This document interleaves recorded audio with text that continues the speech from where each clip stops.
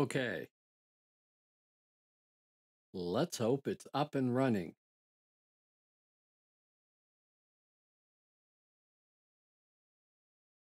If you're still there and you're still in chat, please say something so I have an idea if that's the case.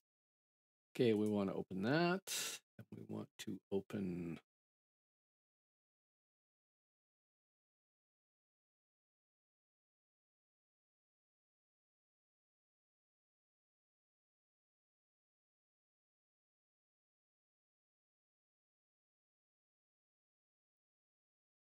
No, not that.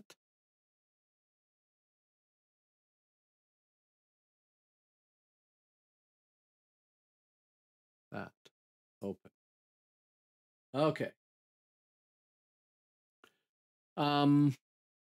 Okay. Do I have this working now? Now that's on the correct setting. That's on the correct setting. You're here. I'm working. Hello, 8-bit portal. How you doing? This is my Ashuadi. Man, that has me all freaked out that all these things went wrong all at once. This is my Ashuadi writing system. As you can see, it is really big. Really big. That's because I kind of cheated and generated one glyph for every vowel plus consonant or consonant plus vowel combination, because that let me adjust the spacing very easily. And then I went in and set stuff up to make it all work right.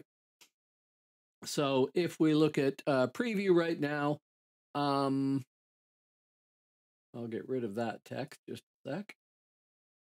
I can type in I'm going to write Ashuadi, Ashuadi.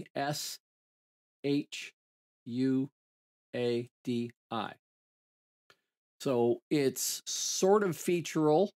It puts the dot below an S to mark the fact that it's aspirated and it's an SH. It puts the little hook above a T to mark that it's a D and is voiced. And it's gone through like countless iterations to get to this point. I think 115 versions. And each of those versions might have had 5 or 6 saves. I started off imitating Kufic Arabic, which I don't read, don't speak, but love the look of, and built a writing system on the shapes from Kufic Arabic. And I liked it, but it looked a little too much like Arabic. And a few people that could read Arabic looked at it and said, I'm all screwed up now because that looks like it should say something and it doesn't. Also, it's written left to right, not right to left. So at some point in there, I decided to start making it look less like Kufic Arabic and changed a lot of things. I used to have a lot of ascenders that went way up like Kufic does. I got rid of those. I had one revision that was simply entitled Add More Pointy Bits, which I did. And it's evolved away from that. So it's similar to some degree, but it's changed quite a bit in the meantime. It is fairly complex. It does have those featural elements, which I put in basically to make it easier for me to learn how to read it, I will admit. But also to reduce the number of glyphs I had, simplify the process of making it and doing things like that. I had a sudden realization the other day that I did it wrong. That I have a rationalization for this in my whole world building scheme, so I'm fine. I didn't waste any time or effort. I built something that I really like. But with the way the phonology works for the Ashuadi Conlang, which I'm still in the process of, well, actually working my third or fourth time through, I have this phonology in my head, and with the way it works, marking voiced and marking affricates actually isn't necessary. And I think the mistake that I made was I created a writing system that reflected the phonology instead of creating a writing system that reflected the romanization. And I think that's really quite important. And I'll show you why. I don't have buttons made up for this, so I'll have to do it manually. This is the phonetic inventory for Ashuadi. It tends towards reflex consonants, and it has a lot of allophones. So, oh, I don't have a cursor showing there, do I? No. The top row, the nasals, that's fine. They are as they are. The second, third, fourth, fifth, and sixth rows, which have characters to the right, those characters to the right are all allophones. Ashuadi does not distinguish for voice, and it does have Africatized sounds, but it's entirely part of the phonotactics. Is that the word I'm looking for? It's internal. They're allophones. So I decided I would try creating Old Ashuadi that had none of those things, because if somebody was speaking, they'll naturally shift between the allophones as they're speaking, and that would probably vary from dialect to dialect and stuff like that if I ever get that far. But when it came to writing them, they wouldn't write them. You wouldn't need to. If a T becomes a TH, t, th, in the course of speech, well, the speaker knows that. That's going to be a background assumption. We do that all the time with English. There's all sorts of circumstances where a particular sound is different in another circumstance, and it's just a reflection of the phonology. So this is the romanization for that. And why that matters is the sounds that are part of the phonology may shift. The full version of Ashuadi allows you to type in these combinations, actually a little bit more than that, but I left it simple here, to get the results that you want in the script. But I don't actually need anything other than the first column. Now, there's also vowels. These are viewed as short vowels on the top row and long vowels on the bottom, even though they shift a bit. The romanization is simply to double them when entering them. So if I go to here again and type in T, and I want to have a long A, it extends it. P and a long I, it will extend it. So I produced, mostly by deleting, Old Ashuadi. Ignore the fact that some of them are highlighted in red. I'll explain that in a second.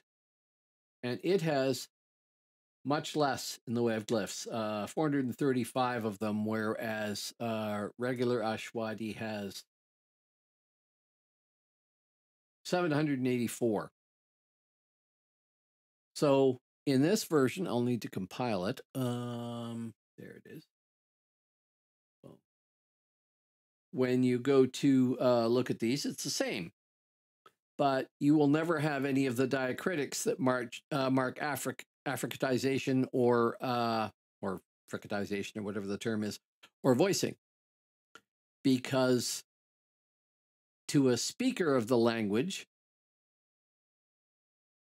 a consonant, back to the phonology, a consonant of MPTK, S, or S, is voiced when it's near a front vowel, and is fricatized when it appears before another consonant in the cluster. So A, S, A, no problem, asa. But if it was A, S, K, A, it would, in the original version, it would be written A-S-H-K-A. So the S before a K would switch. So in the old version, it's just written as an S. The diacritics aren't necessary. Now I got to catch up with chat here. This Ashuadi at only language family. I have 4 languages at least that I want to design. I have bogged down completely on designing the first of them. I originally started to build a trade language for the world that I have in my head, called Tajiradi, and then realized if I'm going to build like a Creole or something like that, a simplified version of a language based on other languages in the area, I need to start building the root languages, and then I went to build Ashwadi.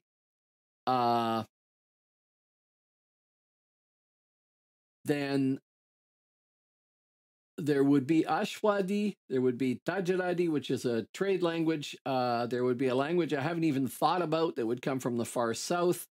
And there would be a completely separate language on the other side of the area of the world that I'm building. And I haven't thought about that one yet either. And then there would be another language which was ancient and abandoned. And I want to build all of those to some degree. I want to build more of Ashwadi than anything else, and Tajiradi as a trade language will probably only have a couple of hundred words. So that's the plan. Now, all of this started off when I started building a world for role-playing games, tabletop role-playing games, and then had the terrible, terrible idea that, you know, creating a role-playing game can't be that hard, right? It is. It's very hard. I have about 120 pages of a rule system, which I've rewritten over the course of time and never finished. And I'm probably going to tackle that again at some point. But at some point in there, I thought, no, I got to build the world first, and then I'll have a thing to base it off of. And I started building the world. And then I thought, no, I need a writing system and I need a conlang because I want to name everything appropriately. And it's just descended from there. And it's now just become a hobby of I'm going to build conlangs. And more specifically, I build writing systems more than I build conlangs. I have built completed conlangs, well, more or less completed. I don't know if they're ever done. Professionally, I built one for a BBC Kids show that's never seen the light of day, at least not so far. I built one called Marathi for a pen and paper role-playing game called the Nuwaden Chronicles, which had a successful Kickstarter and I think is doing its second expansion now. So that was fun. That was a lot of fun. And then I sat down and figured I have to get this language going, and it's been extremely problematic and complex, mostly because I got to bend my brain around it. I want to try making a 3-consonant cluster Semitic style language like Arabic and Hebrew and well, more recently I learned Berber it falls in the same family. There's others in the Afro-Asiatic family. That is very hard to bend your brain around how the structure works when everything is basically a verb or derived from a verb. So I've had some false starts on that, and then I had a computer crash and lost everything and started again. And now I'm probably going to start it again, and I might even change the way things work. But the idea remains that I want to come up with this writing system to work the way I want. Now, next thing. After seeing your can I ask if you steer away from any similarities to Latin script, or do you not let that affect your design and just let it roll with what looks good? Designing a writing system that doesn't look like something else is pretty hard. Not only because we have so many writing systems that humans have produced that we've probably exhausted a lot of the effective looks, but also just because you get shaped by things you've seen. Like I said, this one started off. I mean, I'm being entirely stereotypical here. My world in that area is a desert world. I started thinking Arabic and Semitic and everything else like that. And that's what I decided the writing system should look like. And then I looked at Kufic Arabic and I love the way it looks. And Syriac, I love the Syriac writing system as well. I don't want to make a right to left writing system because it's just very problematic in font software. And I read left to right. So, I built a left to right system, but it started off in that manner. So the initial design being based on Kufic Arabic looked too much like Kufic Arabic. So I moved away from it, and I've come up with stuff that is based off some of those shapes, but then been altered, hopefully to not look like it. If anybody out there reads Arabic, tell me if this looks very much like Arabic to you. It probably still does to some degree. But I think it's got its own style now, and that's what the 115 revisions or so that I've done have let me do is change the way it looks to move away from that to some degree. So what I've done here is take out every instance where a diacritic was there and then adjusted the ligature features to let me continue to use it the way I want, but it's now how it would probably actually have been used. Doesn't have it's an alphabet. It doesn't look like it, but it's an alphabet. It's an alphabet where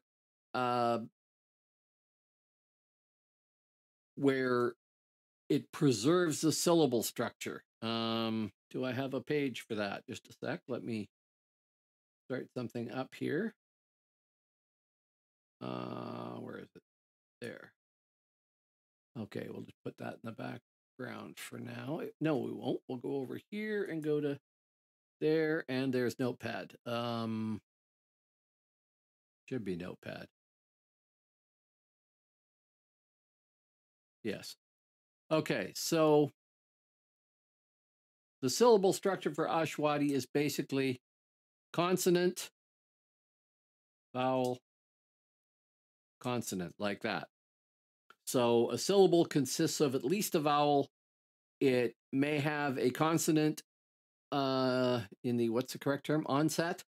And it may have a consonant at the end, but that's where all the allophones come in. So in a lot of cases, the consonant at the end of a syllable is going to become affricatized or voiced or both. I hope that makes sense. So what the old Ashuadi version is going to do is not include any of those changes because a speaker is not going to need to know them. If I'm writing Ashka, I'm going to write Aska, A-S-K-A, and the speaker is going to know that an S before a K becomes an SH.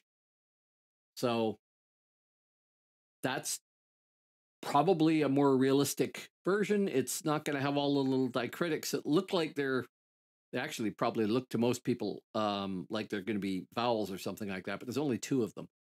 And they aren't vowels. They're markers for fricatization, affricates, or voiced. So my phonemic inventory is a lot smaller than it might appear to be, and that's going to be reflected here. So if I go back to font and close Notepad, this is the reduced version of all the possible glyphs.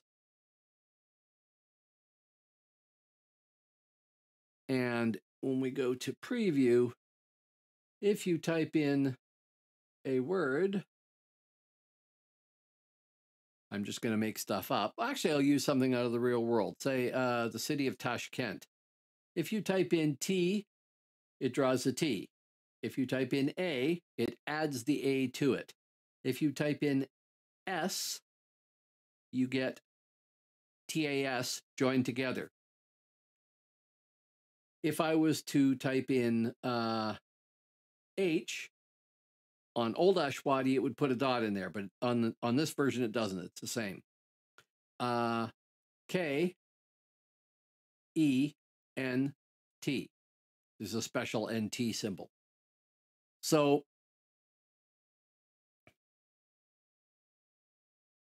Tashkent would be 2 syllables, Tash and Kent. And the writing system is designed to build up words the way they're spelled according to the syllables. So that's all made possible by features. I abuse the ligature function in fonts that way, and I'll scroll through it quickly. That's what all this code here is doing.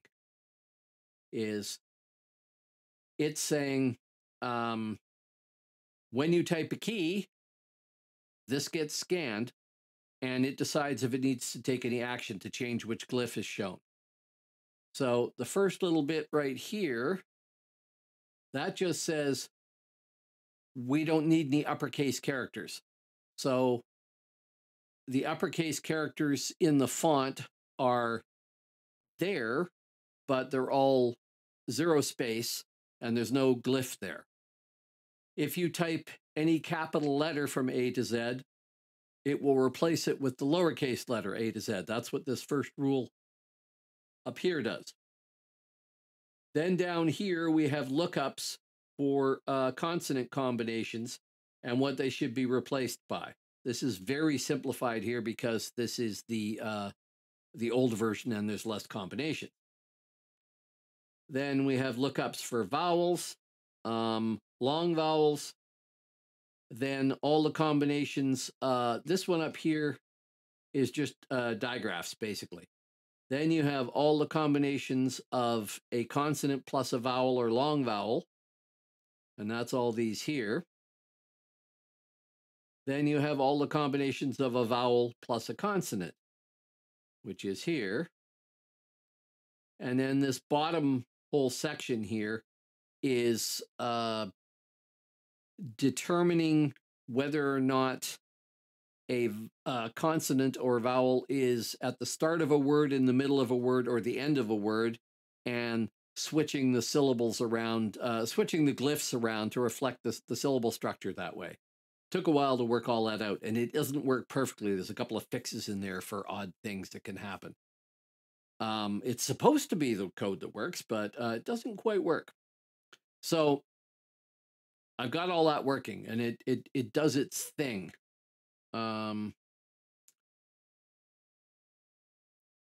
It does mean, by the way, if you go to use this font, you have to have ligatures enabled in your software. But you can do incredible things with ligatures and classes combined.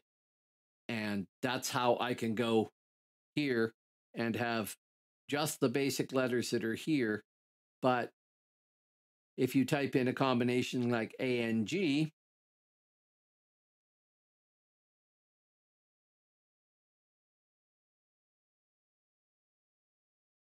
well, if I can manage to get my mouse cursor to work, it will type in the A and then NG, which is this slanted hooked shape there. Because what happens is when I type in the A, it goes through the font and says, oh, well, display an A. No problem. When I type in N, it displays the N. Actually, it displays the AN glyph, one of all those glyphs at the bottom there. And when I type in a G, it goes through and says, oh, no, that's not correct. It should be the ANG glyph and displays that instead. And it's taken a while to get there, but oh, more stuff. How did you learn all you know about language, specifically creating conlangs? Did you learn what you know online, or did you have formal teaching, or something else? Good question. I originally went to university. I was going to be a history major many, many years ago, and discovered that, my God, you can major in linguistics. So I took linguistics courses, and I dropped history as a major and became interested in linguistics. And I never got my degree. I did about 3 years, and I burnt out the end of third year, and I thought, no, I'm going to go away, make money, come back, and then I'll finish my degree. And I went away and I made money, and I never went back and finished my degree. However, I have been playing with conlangs starting when I was in high school. That would have been like 1975, maybe. A friend of mine and I came across a real world slang that was almost a language called Sheltatari, which was spoken by tinkers and gypsies in Ireland. And it's based on the Romani language mixed with Irish and English. And we thought the English looked really glaring, and we thought that it was really neat to have this sort of secret language. There's a great book on it called Secret Languages of Ireland. I've got a copy somewhere on my bookshelf. I think Professor R.A. Stewart wrote it. Anyway, we decided that we would like to take Sheltatari and pull out all the English language elements, put in Irish Gaelic grammar, and derive source words from Irish for the English vocabulary that was in there, and produce a sort of purer version of Sheltatari, which we did. It was like a 38-page document that detailed all the grammar and our vocabulary and stuff like that. It had a couple 100 words. It was very cool. And I did that, and with my friend Arno, and we had produced this thing, and nothing ever came of it. We never published it or anything like that. There was no reason to, and no internet to do it on. And then years later, I ended up taking linguistics, and I sort of played with stuff then because I was busy studying linguistics. And then I kind of dropped all that when I got out of university and went off. I ended up joining the Canadian Army, and I was in the Canadian Army for almost 10 years. And then I got out of that, honorably discharged and all. And somewhere in there started playing. I mean, I'd been playing Dungeons and Dragons and games like that since university days. But I started playing with the idea of building a world for a D&D campaign, and then I decided that I would try writing my own RPG, like I said. And then it devolved, like I said before. I decided to build the map, and I needed a mapping. I needed a language for the map, and then I needed the conlang, and then I needed the writing system, and then I learned how to make fonts, and it's sort of all cascaded down the rabbit hole there. So it's a mixture of doing the thing, some formal education, lots of stuff picked up online. If you haven't read it, I highly recommend that you get a book called The Art of Language Creation by David Peterson, the guy who created the languages for Game of Thrones, The 100, and everything else on TV practically. With the exception of the slang for The Expanse and older stuff like Klingon was created by Mark Okrand.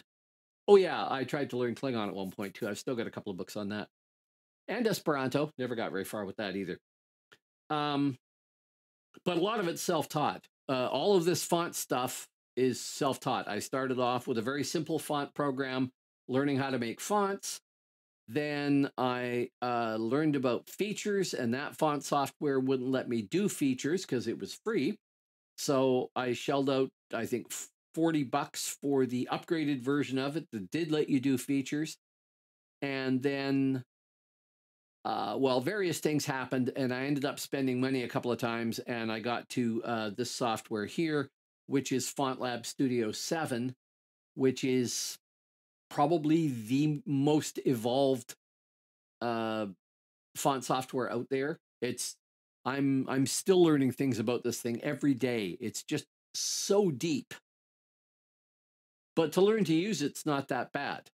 You only have to know the basics, and you can get away with it. If you are interested in the free software, which will not let you do features, so you can make an alphabet with it, but that's it. Take a look for Type Lite. I think it's at version 3.2. It's from a company called Create, with an 8 in it. Create Software. And the same company has a program called Type, which is $40, I think. And it will let you do features. It isn't as evolved as FontLab Studio is, but it's still fully capable. So as for how all this stuff works, it is, you said, so excited to learn to create these features, almost time to get started with this stuff for my script. Yes, well, here, let me bring up the features page, and I'll see if I can, that's probably kind of hard to read. I hope you're not on mobile. Let me find my, I'm going to have to minimize this for a sec. That's going to take that away, just a sec. And bring up that. And we'll bring the font software back. There. Now, I have a cursor highlighter there, so you can at least see what I'm talking about. Let's see if the zoom thing works. No, why not? Because it's probably conflicting with my font software. Okay, you can see all these sub-statements here. I know what I'll do. I'll go back to Notepad. I can type there. Oh, I have another, too many things. Just a sec. I have another option too. Let's go to, is it here? No. Nope. Something's failed me here and something's disappeared. Okay, we'll use Notepad. Notepad.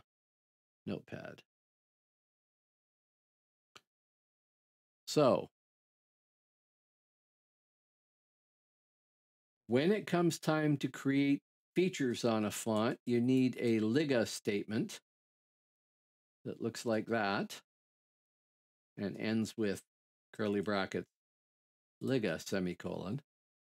And everything inside there is going to be executed every time somebody clicks on a glyph or a key. So what you can do is, the main thing I do is substatements. So if I have created a glyph for NT, like I did there, I have a special glyph for that. Then I can go in and put in a substatement that says sub NT by NT, semicolon. And what that will do is when somebody hits an N, it won't do anything. When they hit a T immediately after it, then it'll scan through for the T and say, oh, there's a T after an N. I'm supposed to substitute those two glyphs for N and T with the new NT one that they've created. So to actually mark this correctly, syntactically, you should put in a tick. Single quote. I've lost my cursor. There. It should actually be sub n tick t tick with a space between them by nt. And nt would be a glyph that I have created. So if I go back to font and move that and scroll down here, somewhere in here, this is the other thing, is finding all of these things is a pain in the butt.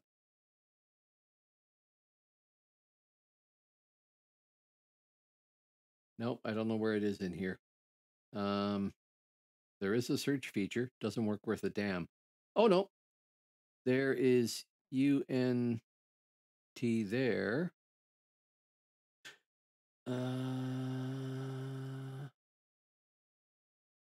Probably higher up.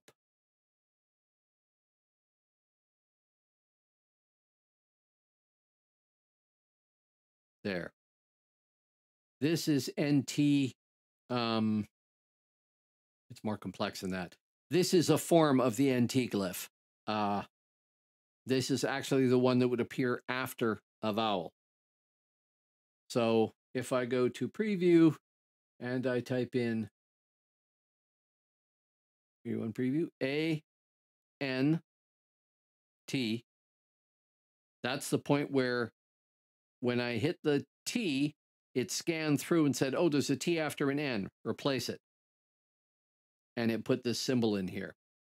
Now, it's more complex than that because there's also code to determine if it's at the start of a syllable or in the end of a syllable and things like that. And there's some code in there that would sometimes produce different versions of it. Actually, I don't even know what it produces when it, if you can do it at the start. Just a sec. Yes, you can. There's NTA, NTA. So, FontForge does features for free. Yes, yes, it does. The FontForge is another program that is available for Mac, for PC, and for Linux. It is entirely free. It is fully capable. It will do absolutely everything I'm talking about here, and you can use that. It is not that well documented, so despite having lots of documentation. So you might have to struggle with it, but it will do all the stuff. I shouldn't negate FontForge. I did try FontForge too, and I got frustrated with trying to figure out how things worked and trying to figure out the interface for it because the guy who wrote FontForge did not like the way anybody else's operating systems worked. So it's completely different. It doesn't obey the Windows standard formatting and it doesn't obey the Mac one, at least the last version I tried. It had its own unique thing going, which is fine and dandy. It's great and it's open source software and I approve of open source software, but it was frustrating. And I gave up on using that and went to using Type 3.0. And then from there went to FontLab Studio 5.1 and then eventually 7. But yes, you are correct. It does do all that stuff. So back to the substatement thing here. That's a simple sub. Where is my software? There it is. That's oh, weird. It's not showing the cursor on that. You can do other things. Like I said, the substitution to get rid of capital letters by making them all lowercase. You can do, if I can type, sub brackets A to Z, or Z if you're up here in Canada, in brackets, tick by bracket, square bracket, A to Z, close bracket, semicolon. And that will take everything that is typed with the shift key enabled and and make it lowercase. So you can do stuff like that. You can, not in type. I'm not sure about FontForge. Probably yes in FontForge, but I never tried this. But finally, in version 7 of FontLab Studio, you can do multi-subs where you can have sub M by MN. Sorry, MN, like that. And it will, when you hit an M, it'll automatically instead put in 2 glyphs. That's new. It wouldn't do that in 5.1. You can also, let me switch again here to classes. Where is class? Classes. There are things called classes. And what classes are is ways to group your glyphs. So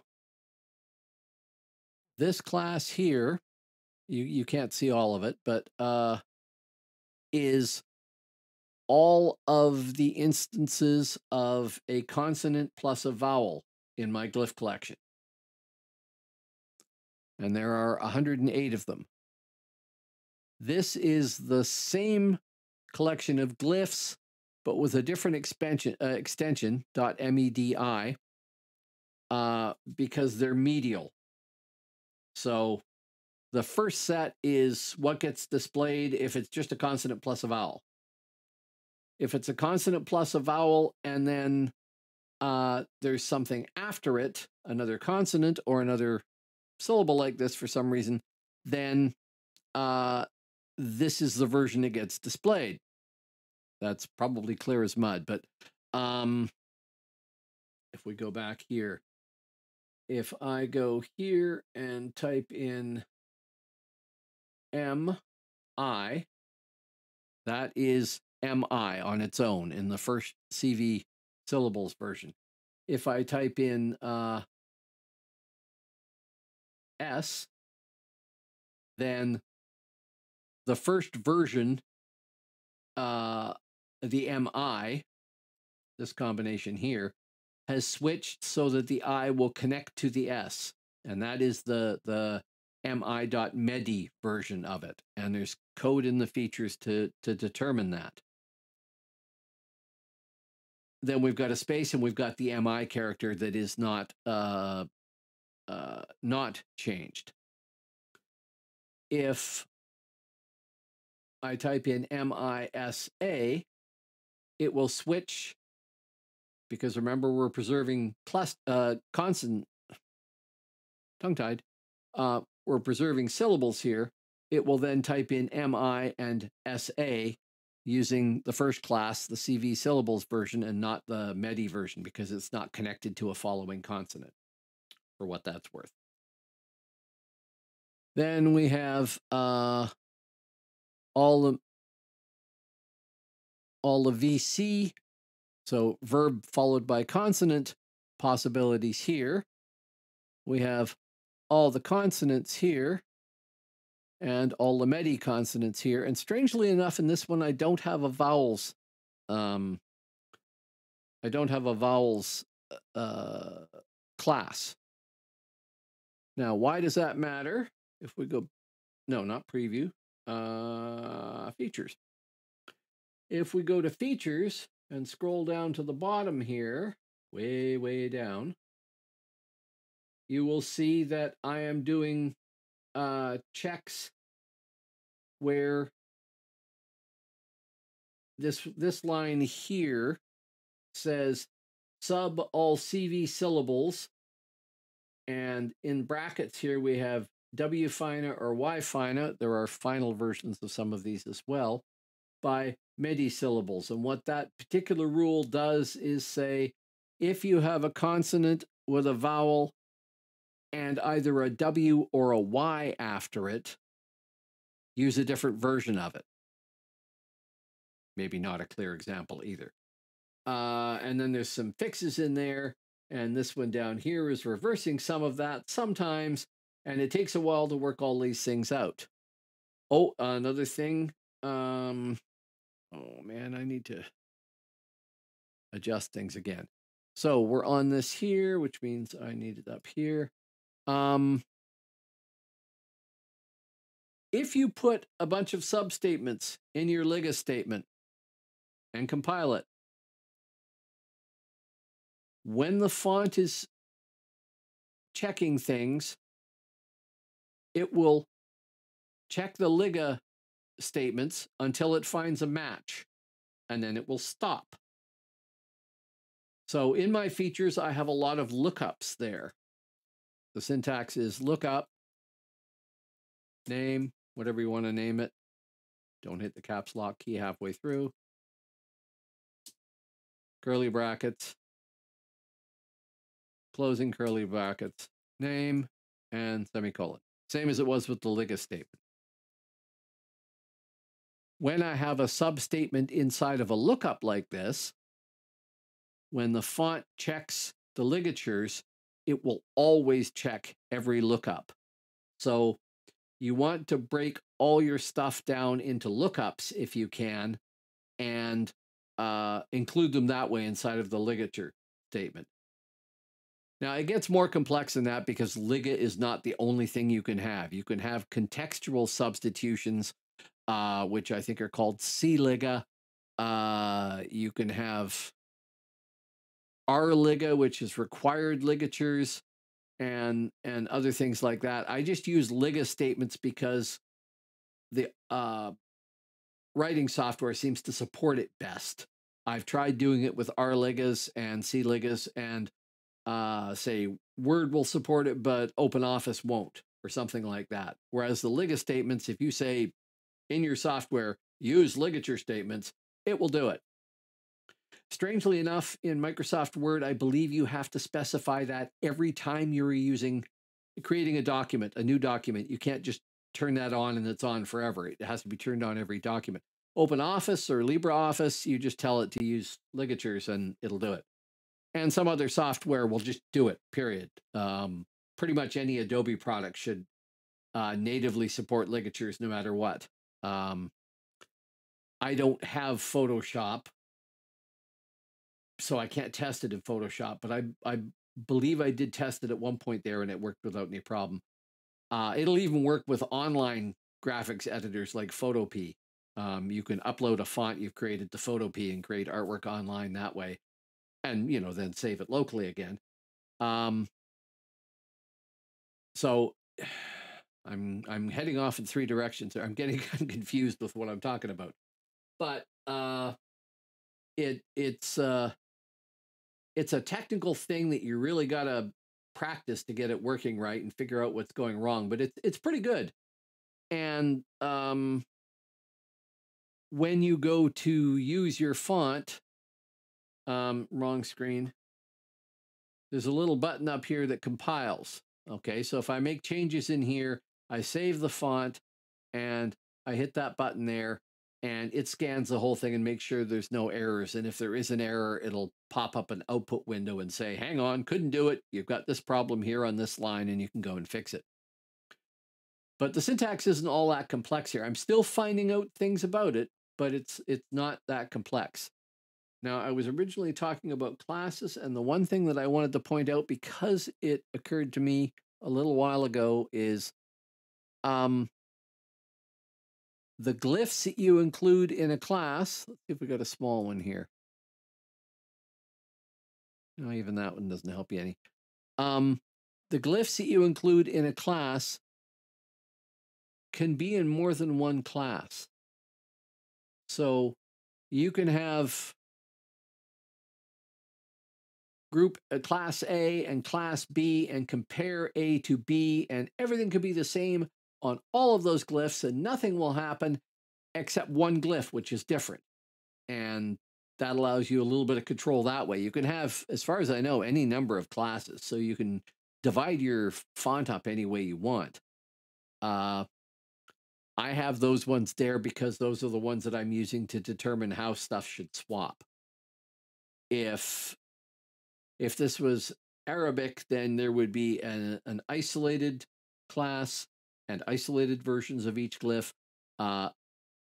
an initial, medial, and final version. And I started off building that with Ashuadi, and then I descended to basically having a start and an end for each glyph with a medial version in between, and that's it.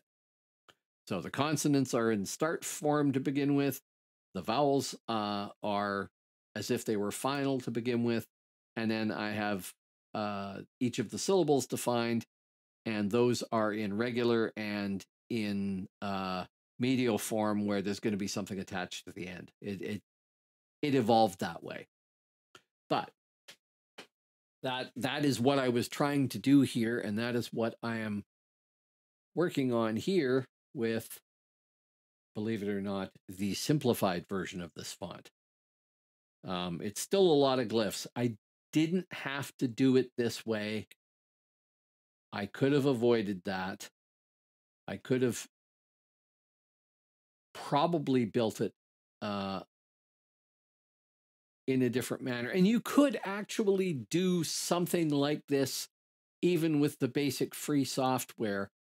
It wouldn't use features to join stuff together, but if you had your consonants be the start of a syllable and you wanted to attach vowels to them, you could do that by drawing the vowels so that they overlap with the previous glyph. I don't know if that makes sense. Here, I will bring up a glyph. Oh, I said at the start, ignore these red ones here. These are glyphs that I did not delete because you still need to be able to hit the key, but you're never going to see them.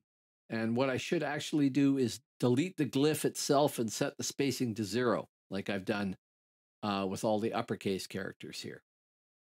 If I actually just deleted these glyphs, and when I went to compile, I would get an error message saying, I'm missing B, D, F, G, J, V, and Z. Do you want to create them or ignore the error? And I figure having an error like that is just going to cause problems, so I don't do that. So I could make these as blanks. And that's eventually what I should do, is just go in here, get rid of the content, and move this. Oh, you're not seeing it there. Hang on.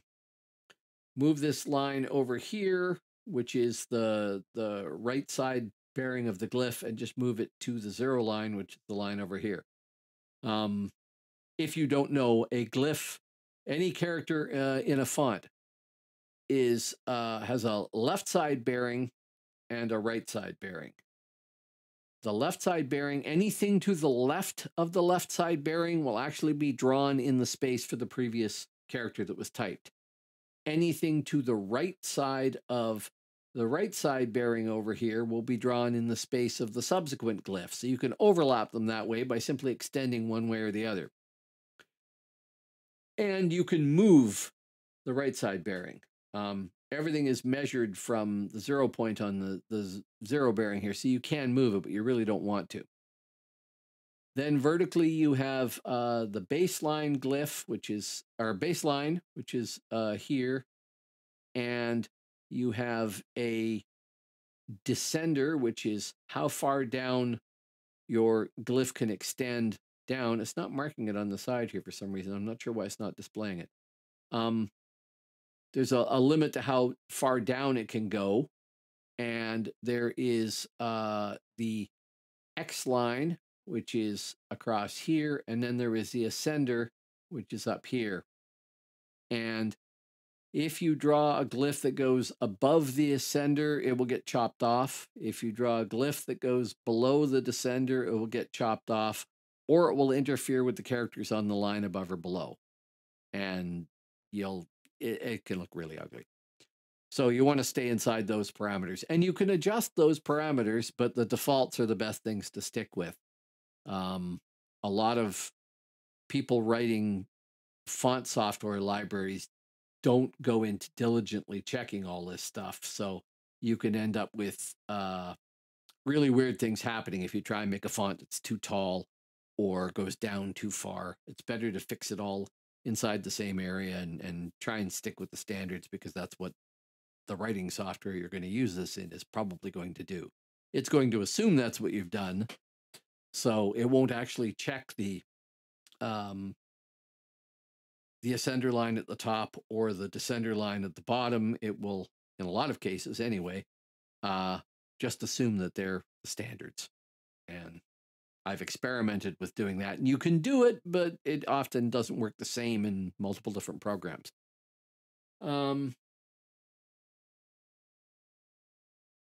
Wow. Sorry, I keep saying wow and looking at various things. I normally stream on Twitch, but I stream games on Twitch. Specifically an old game called Dark Age of Camelot. I do the font stuff on YouTube, and I'm still getting used to how YouTube works. And honestly, some parts work really well, but there's some really weird stuff coming from Twitch. Like I have a chat window here. On Twitch, I can chat in that chat window if I want. On YouTube, I can't.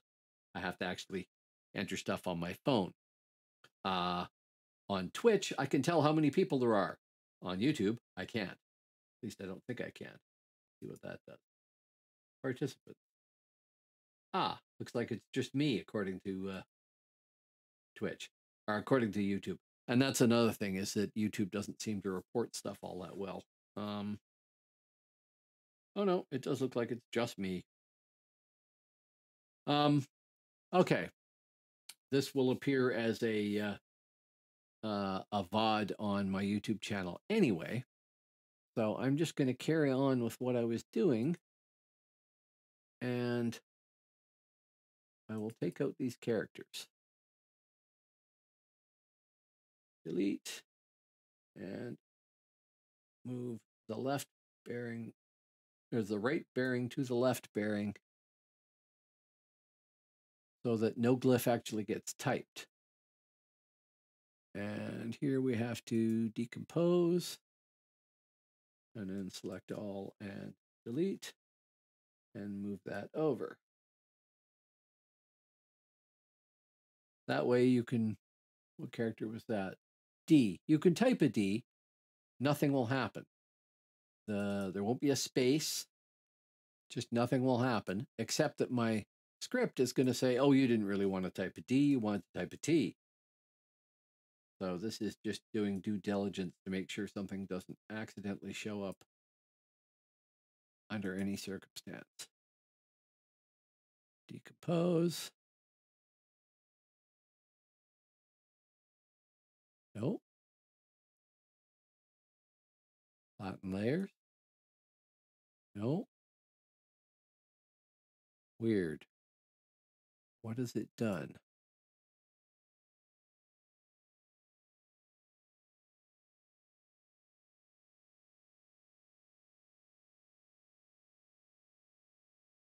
That one loads fine. I come back here. Oh. Somehow didn't have it selected or something. Flatten layer. No.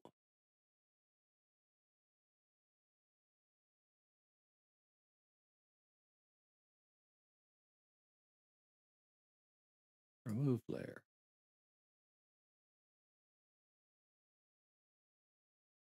No. I don't want to risk buggering everything up.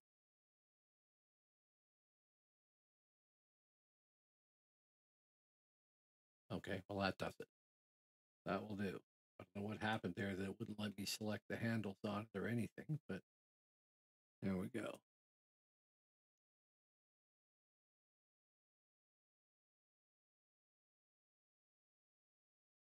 Now it's done something weird.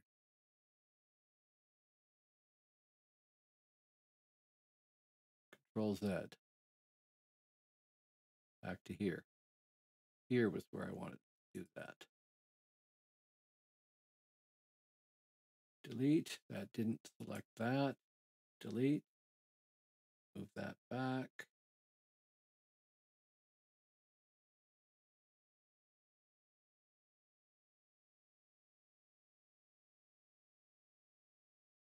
Glyph. Decompose. Control A. Delete. Back. Glyph. Decompose. No. This way then. Delete. Hopefully that's not getting rid of the same glyph elsewhere. And all of those should now, oh, set the margin at 0. You can screw yourself up no end if you forget to adjust your margin. Margin to 0.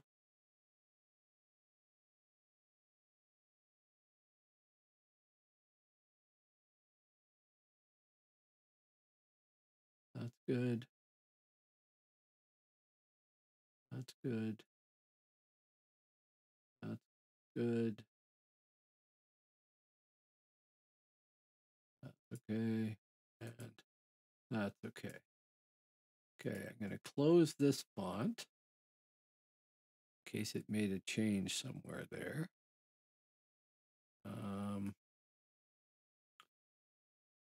There. Didn't.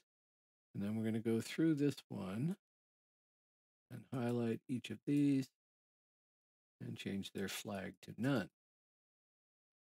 Flag, none. That takes away the colored background.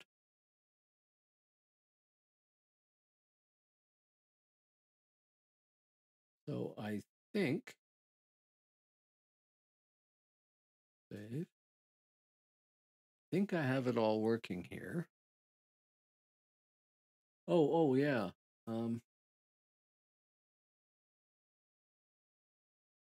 Jansen M, have to go for now. Much appreciate the overview of all this. We'll come back to this for future reference. Yeah, no problem. When I'm done with this, it'll be a VOD on the channel there. I've got some other videos that I've made about the fonts that I've worked on. I've got other fonts I haven't made videos about. And I'm hoping that I can take this, or at least footage from this, and boil it down into a short video when I'm done. That's part of the plan here, is live stream it, talk to people, get, conversation happening, everything else like that. Work my way through all this stuff and then see if I can extract enough from it to make a, 5-minute video or something like that. And then I'll post that. And I will be doing more stuff on creating constructed writing systems and eventually perhaps conlangs, although the writing systems are my forte more than anything else. But thank you for dropping by. Have a good day. Very nice to meet you. Now, I think that's all up to snuff. Oh yeah, I'm going to show off one thing. There is a thing they do with Kufic Arabic where they make geometric shapes that have a word. And this is my attempt at one of them that I built because I wanted to have something for the title page of the design document I'm building for my language. So that is Ashuadi in geometric shapes in my writing system, done in the same style that they do in Arabic. And I included it in the font at the percent symbol, just for the hell of it. So I think that everything here, oh, there is one more thing here, the X character. I'm not using an X, and it produces an arrow. And I included that in there so that I could type in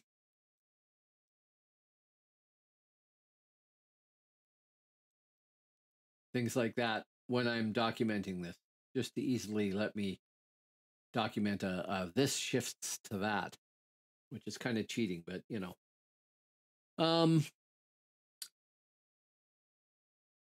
what else do we need to do here?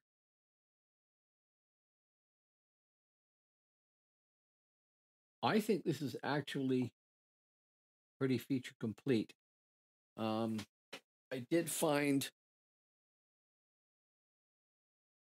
an error in the way this font worked. And since this is the original version of the font with a pile of stuff pulled out, that error still exists in the original version, and I need to go fix that. But, excuse me. Otherwise, I think this is all working.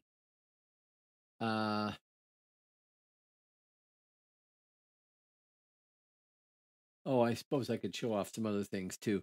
This does have numbers. So we have 1, 2, 3, 4, 5, 6, 7, 8, 9, and 0.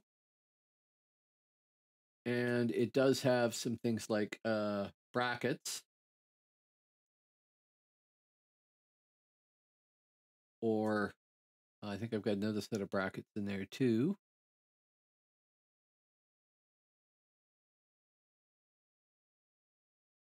And it does have some punctuation.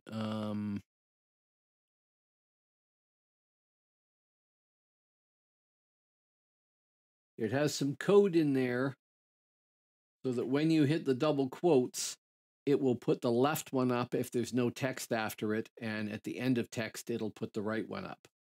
So the whole appearance balances a little bit. It has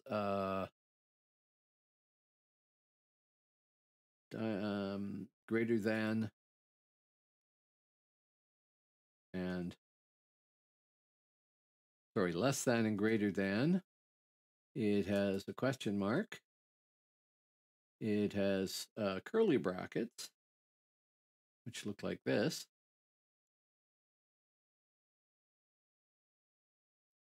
And a period. And anything else I've left out there? Oh, yeah, there's a exclamation mark, which is the question mark with a dot over top of it. And I think that is pretty much it. I haven't gone and defined all the other punctuation that could be included in there. There's no plus or minus sign. Punctuation is a real pain. So I've kind of avoided that, and also I don't really need it. Now, I did say earlier on that the original font marked for voicing and marked for fricatives or affricates, and it didn't need it. And this version is actually what you would see written in manuscripts and stuff like that. But I do have a justification for using the diacritics, and that is, in my world, this language is used to record religious texts. And not everybody who is learning the religious texts is going to speak the Ashuadi language very well. So the scholars in the temples include the diacritics in there to make sure people are pronouncing things correctly. That's my reasoning that I've come up with. It was actually part of the design idea originally, before I realized that I basically had done it wrong. But now it's my rationalization, not just my reasoning. So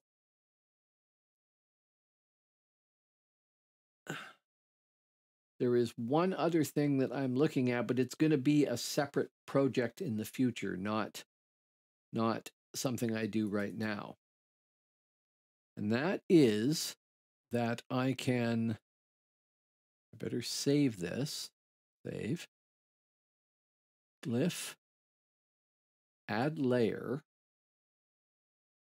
Current glyph only for now, because I'm just testing.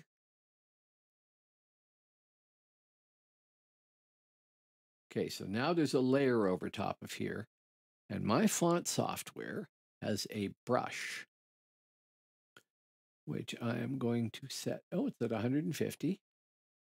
I'm going to consider drawing, mind you, keep this in mind, 435 glyphs in a handwritten style using this brush. And I'm just going to check and see what it looks like on the preview. If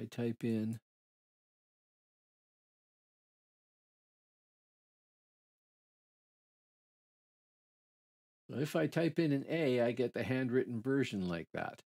So I could apply this to a version of this and use the original mechanically perfect shapes as templates for doing a handwritten version over top.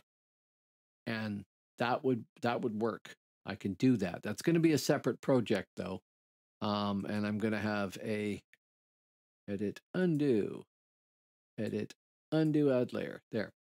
I'm going to have a whole separate check on doing that, because that would be very slick to produce a sort of handwritten version rather than a smooth, sort of modern, perfect version, which is what I have now. The other font software I mentioned does not, to the best of my knowledge, have this brush feature. That's a perk from FontLab Studio.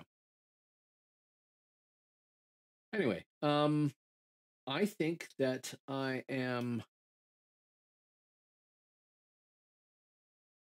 probably done with this.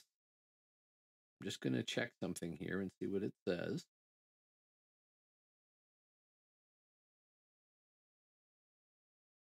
Doesn't say anything.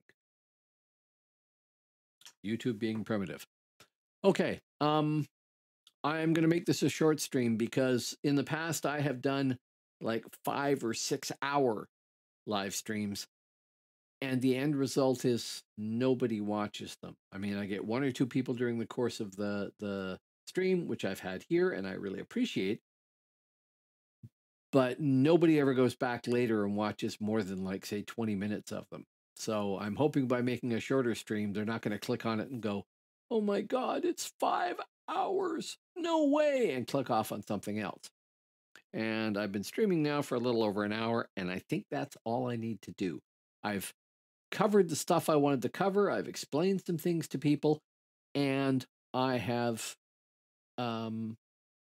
finished the changes that I wanted to do to this. It wasn't very many done on screen. They were done off screen, but I've done all that stuff, and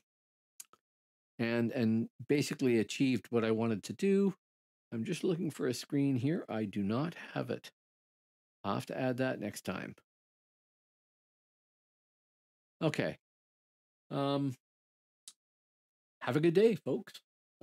Please check out my channel on YouTube.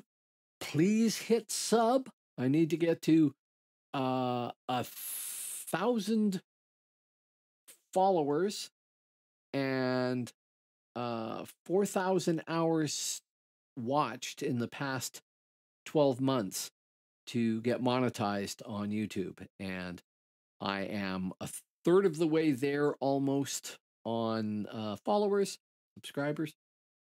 And I am about an eighth of the way on hours watched. Excuse me. So I'm progressing.